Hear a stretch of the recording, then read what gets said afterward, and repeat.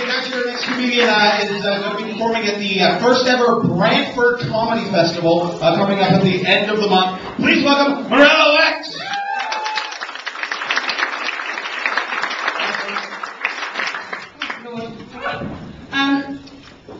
It's a bit chilly today, isn't it? I had to wear a coat and scarf and gloves this evening. Anybody else? Yep. I was perturbed. I don't mind telling you. Summer's over, and I'm gutted. I don't know how you feel. There are, however, 3 things I'm not going to miss about the summer. Number 1, martial artists. Look at me, doing Tai Chi. I'm in the park, doing Tai Chi. Really spiritual, because I'm doing my Tai Chi in the park.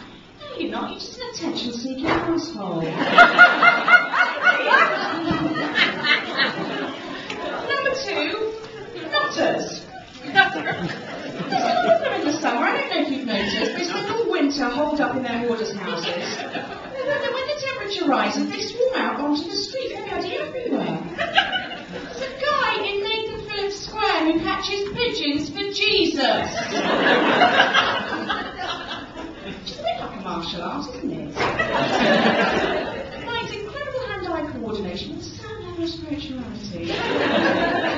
What he does is he sprinkles crumbs on the ground, and then when the pigeons hop down to pick them up, he grabs them with one hand and shouts, Jesus!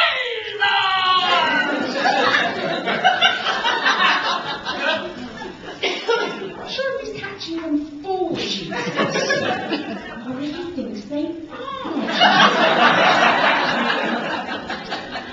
Number 3. Pet-owning arseholes who insist on dressing their dogs up in summertime outfits.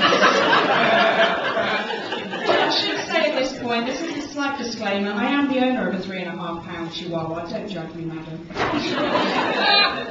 Who has to wear a jacket in the winter or she'll get hypothermia. That's sensible. She also has to wear boots so that the salt on the ice doesn't corrode the pads of her tiny paws. That's kind. Does she need a bikini? My dog neither sunbathes nor has boobs or a minge that needs to be covered for modesty reasons. What does she want with a bikini? Still a bit on the fence about dog bandanas though. They can be quite jaunty. My dog does attract a great deal of attention, not just because she's preposterously small, but because she tends to run on 3 legs a lot of the time. She has a loose kneecap, which is very common among Chihuahuas. Now, in England, if we've got something to say to you, we'll just come out and say it. What's the matter with your dog? She's got a dodgy knee. Fair enough, carry on. Thanks very much. In Canada, though, you're a little bit more passive-aggressive. So I get spoken to if I'm deaf, invisible, or a little bit retarded. Case in point, the other day, walking the dog, minding my business, bit of a rain shower, hear a little voice behind me. Oh, you poor thing. You're all wet. Did Mommy not buy you a coat to wear? You hurt your paw. Poor puppy. Well, I wasn't having that. I turned on the octogenarian and I said, she's fine. She has a trick knee. She's a dog. She was born with a coat. And I think it rains in Mexico too.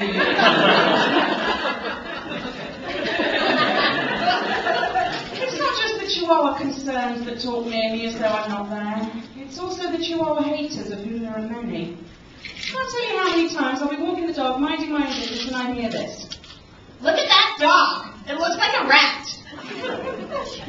I don't rise to it anymore. I just turn to the dog and I say, look at that lady. She looks like a sweaty hippo. No offense. Because it has been hot, hasn't it? Up until last week. Did anybody get out camping? Anybody go camping this summer? Anyone? Did you? Oh, I didn't. Because camping's rubbish. Okay, let's look at the enjoy ice cold beer, watching movies on a 50-inch flat screen TV with home theatre surround sound. Campsite.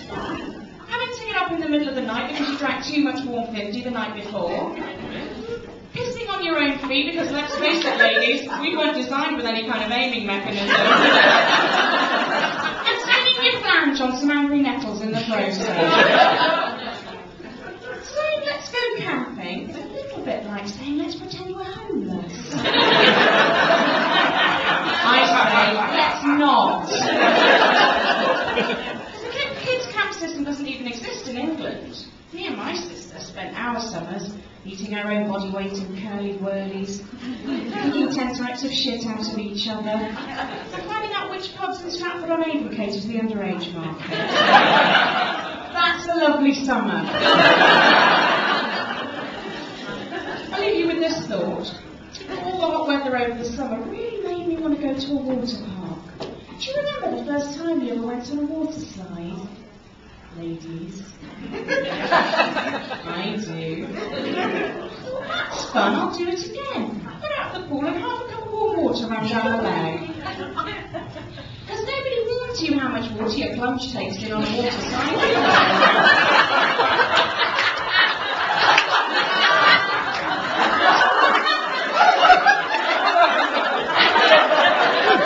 There should be a sign. Ladies! After using the slide, you may feel as though you've pissed yourself. Not to worry, it's just a free chlorine douche. I've been Marilla Wex. Enjoy your evening.